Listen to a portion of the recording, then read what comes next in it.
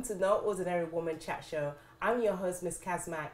Now, on this show, you're going to meet some amazing, phenomenal women who are doing extraordinary things within our society. So if you may or may not know about these women, but on No Ordinary Woman Chat Show, you hear about their story, how they got started to be where they are currently. So watch the advert and see me on the other side.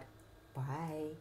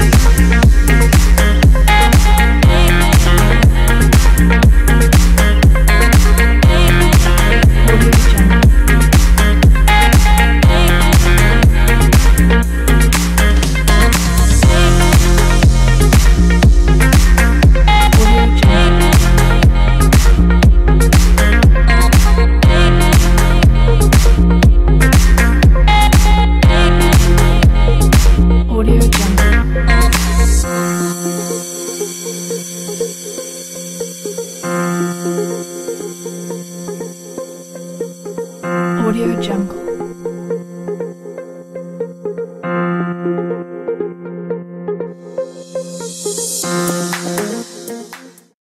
Hi guys, thank you for coming back. Now, I said you're in for a treat. You're going to meet an amazing, phenomenal, no ordinary woman that we have on the show. But let me just give you a little introduction about this guest. This guest is born in Glasgow. Now, this guest is a London College fashion graduate. Yes, she loves her fashion, cosmetic scientist and founder of Black Beauty Communications Limited. Now, I'm not going to go too much into it. I'm going to let this guest just tell you about herself. And her name is Cheryl Jumbo. So guys, meet Cheryl. Hey Cheryl. Hi Cam. How are you? I'm very well, thank you. You look amazing. Thank you. I'm loving your hair. I'm loving the whole attire. Girl, listen, every time women come onto this show, I kid you not, they just look absolutely amazing. But sometimes I'm finding people doing these color coordination things and they just don't send me a memo, and I just think to myself, what, people can't DM people, let me know what's going on? Like, we can just kind of like, interlink and just do the similar color thing. But at least you got the navy and I got the light blue, so it's all good. Yeah. So well done on you. So share with our viewers, who is Cheryl? Wow, who is Cheryl? Well, I could say I am a black female, it's obvious, born in Glasgow to Nigerian parents. So they went to Scotland, they studied there, and that's where they had myself and my younger sister. Wow. So that's how come I was born in Scotland, yes. So what, I mean, in regards to then coming to Glasgow, yeah, because I can hear a little bit of the accent coming on, it's a little. But how, I mean, we're not going to just focus on your parents, but what were they studying? Well, Dad did economics, Mum did midwifery. Okay. Actually, yeah. Yes, oh, wow. yes. So how did you end up becoming studying fashion? Actually, it was a happy accident, actually. I started studying sound engineering, loved the creative side of music production. One day, while shopping for some makeup, I met a very glamorous American beauty consultant. She worked for a fashion fair, Cosmetic, which was one of the bigger brands back then. So I was there to buy some makeup, and she asked me a lot of questions, really quite personal actually, about what I'm studying, where I see myself, what I want to do with my life. Oh, wow. And so those key questions sort of brought things to the surface. I told her I'm doing sound engineering. She just kind of scoffed and said, no, you're in the wrong profession. I see you in the beauty industry. I can see you now with a little briefcase, going to beauty business meetings. And I guess from there the seed was planted. Went back to studying sound engineering. Being open-minded, I thought, let me at least just delve in and see what this beauty is all about. I thought it was a little fickle. So I ended up getting a part-time job as a beauty consultant, started serving ladies and just being naturally creative, applying makeup, talking to the consumer wasn't necessarily a challenge for me. But what did what I did start to question was, what was it about these products that made the consumer come back? What were these ladies looking for specifically that these products was giving to them? And in terms of their performance, how were these products able to deliver what it said on the packet? So from there, I just looked into studying a degree in cosmetic science. Actually, I was quite fortunate because the course had just been introduced to the UK and was in its second year. So I was one of the first batch of graduates to actually study that degree. Wow. That's amazing. And in regards to you studying about why the consumers are buying the products, what did you find in your finding? Well, you know, the industry has been under the microscope for various reasons, some good, some bad. Pots of promise was one of the sort of cliches I used to hear floating around the industry. And so women did start to look at these pots as pots of promise. They were going to make their lives better. The ingredients that they used, some of them were, you know, exclusive to a brand. And so the research that went into creating a product that's different, sometimes that stood out to the consumer as something new and innovative. Another thing that also stood out was actually, funnily enough, the packaging. A lot of the women who purchased luxury makeup weren't just buying a color or a shade of makeup. They were buying into a lifestyle, buying into a dream.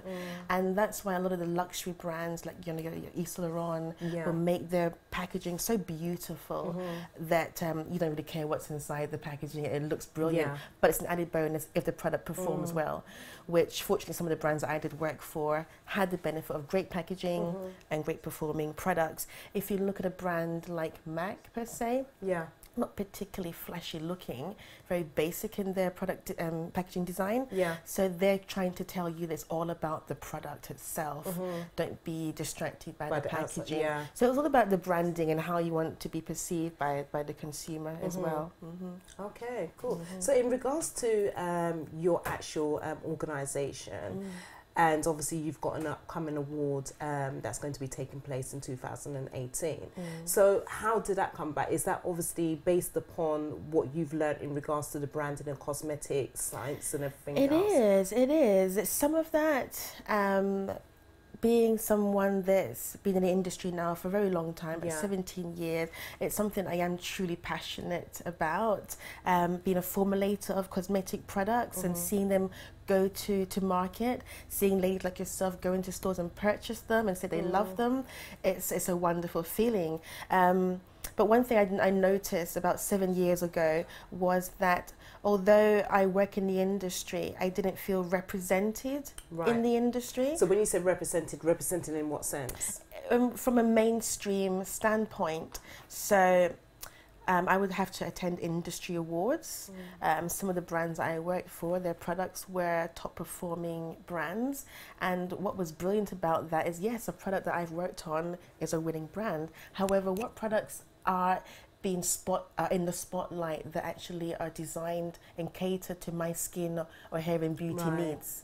As I looked around, I found less of them. So even at some of the, I won't mention any names, but some of the larger premium brands, you would find that they have maybe 30 shades, but are only stocking maybe 20 of them. And they would say that the reason they don't stock darker shades is because women of colour are not buying into these products. There's no demand for them here in the UK. If you go to America, you'd see maybe 30 shades of that from that company. So for a very long time, many brands that could cater to us were saying that there isn't a market for us. So anyway, so I wanted to see more representation in terms of the colours that I would use, people that look like me actually in adverts. There is obviously the obligatory afro, you see that everywhere you go, but we don't all identify with that. That's interesting, because even as you're saying, in regards to it's being quite limited. What I'm saying, what I'm receiving from you, it's being quite limited for, like, say, with women of ethnic minority. With the products, etc. But would you not say now, you know, in this time that we're living in, that we are seeing a change, we are seeing a difference, you know, because you're seeing so many other, you know, individuals who are creating their own products. I mean, if you look at Rihanna, you know, created her own brand and then done an amazing job and things like that. So do you not see that there is like a shift happening now? Or? Absolutely, and that's why we created the awards. The awards were founded 7 years ago, but 7 years ago it would have been seen as a race issue. Yeah. Whereas rather than a gap in the market, it needs to be filled. 2 years ago there was a shift in equality, you know, transgender, gay rights, all these kind of things. The shift was more about your lifestyle and your quality of life. So we introduced the Black Beauty and Fashion Awards. One thing that we value greatly about this is, as you mentioned, there are new entrepreneurs entering onto the marketplace. Some of the bigger companies are seeing this gap and trying to cater to it, and then you have the likes of Rihanna, but then you also have the likes of yourself, you know, no ordinary woman who has seen a gap in the market and seeks to fill that gap. Yeah. Now, these smaller individual entrepreneurs find it almost impossible to compete with the larger companies. Absolutely. In terms of marketing spend. You Yeah. know, Coke would never be as big as Coca-Cola. Yes. And that's where the Black Beauty and Fashion Awards come in. We understand, as an entrepreneur myself, that there are major challenges in visibility. Yeah. And so by creating this platform, we give entrepreneurs and creators and producers of products for women of ethnic backgrounds some visibility, so that the consumer can see them and realize that there's a product out there made for them,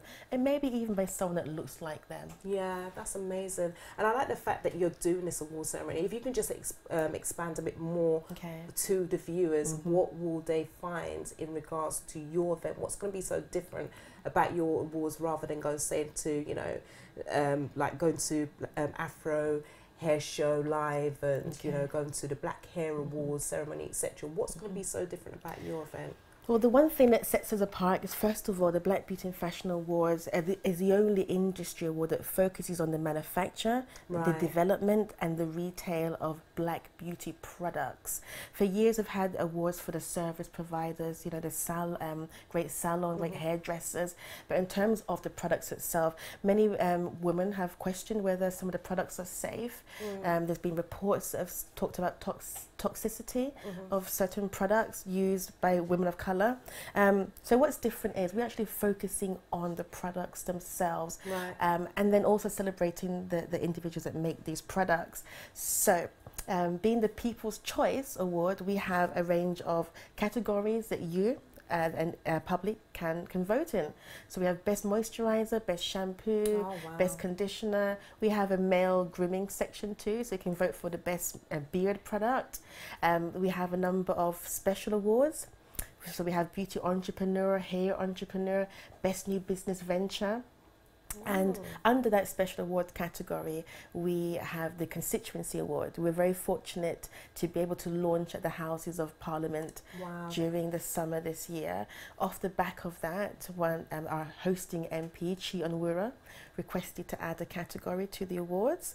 So presently, we actually have MPs from Scotland to Wales submitting nominations for businesses within their constituency. And, you know, unfortunately, Black beauty is a little political. And I think that's why we had to go to the House of Commons, and I wanted to get the backing of the government in some capacity.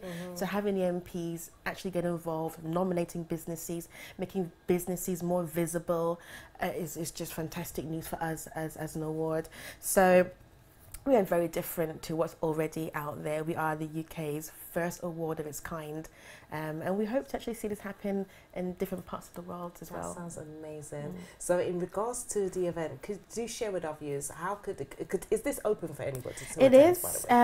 Although it is industry focused, I felt it was important for visibility and to inspire and encourage. So we have industry professionals who will be there. We are offering free tickets to a number of students. As long as you're studying business, a course related to business, fashion, beauty, and science. Right. If you were studying any business related course to any of these subjects, you could attend for free. You just have to email us and tell us why you want to attend, and your name will be picked at random amongst others. Then we have our VIPs, some of the MPs and our industry professionals and members of the public. It's important that the ordinary everyday person who has an interest in hair and beauty and business get to witness some of the success that's happening within the industry, and it's important that those things are seen.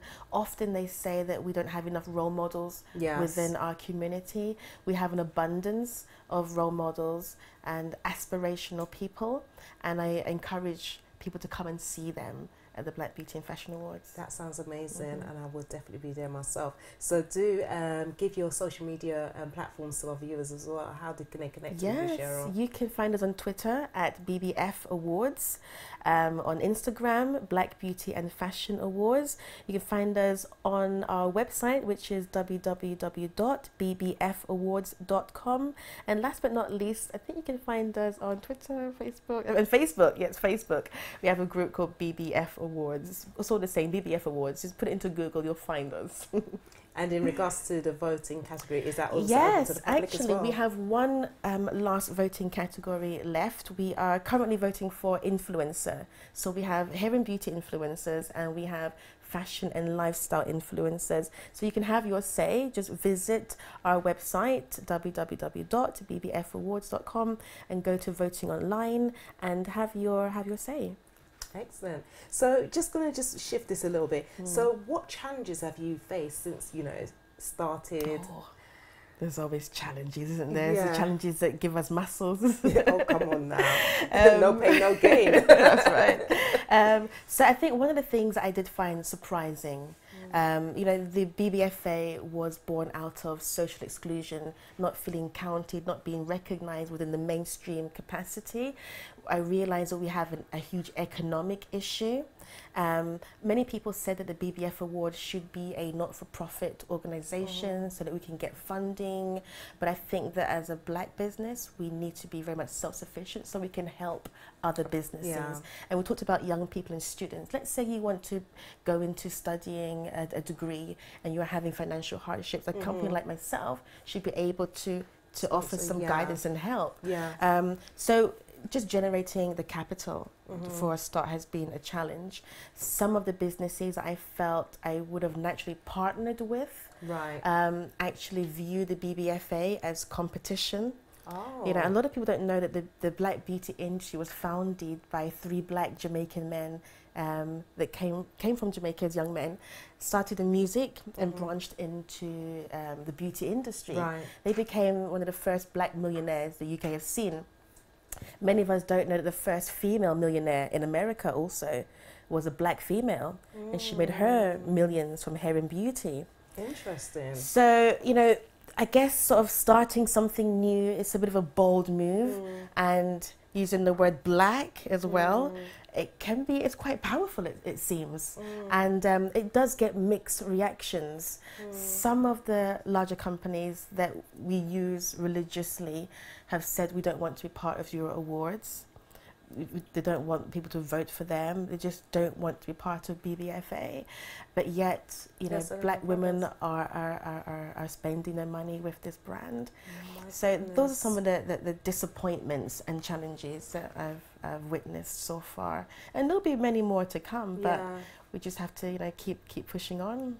So how are you facing overcoming those obstacles when you come to I think just being part Nigerian, being part Scottish, it gives you great resolve.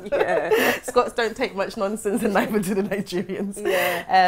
But not to be too cliche, but prayer, having the guidance and the love of my Most High is a driving force for me, and just the will to succeed. I think that when you truly are passionate about something, you just gotta keep pushing. You're going to find those hurdles, and it's going to be difficult, but what is easy in life? So just keep pushing on until I get to the finish line, basically. That's good. That's really good.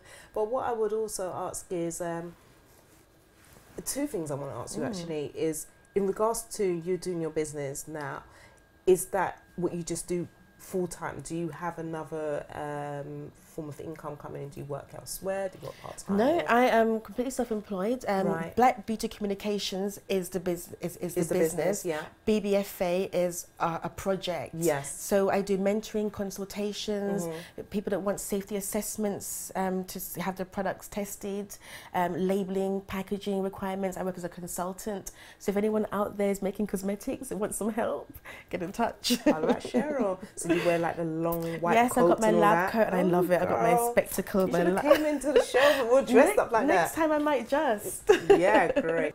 Okay, Cheryl, so thank you, because you kind of like touch base on giving an inspirational message to our viewers. But if you can just say something to a possible person who wants to become an entrepreneur, they've got great ideas, what would you say to that person who is watching right now? They just need that motivation. Okay, I would say this. There is a quote, our people perish for lack of knowledge. One thing that we need to do when we go into anything, especially business, is equip yourself with the right skills and a knowledge base. So do your research, do your homework, understand your market, have a sound, strong business plan, and have a strategy first and foremost, and just never give up.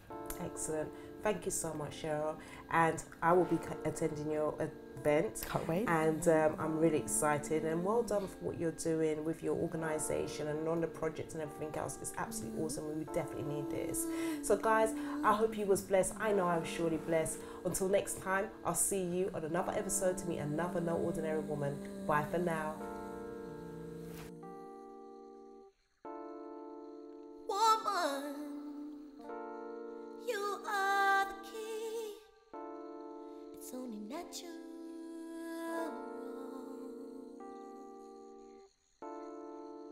Woman, you are the start. You are the beginning. And that is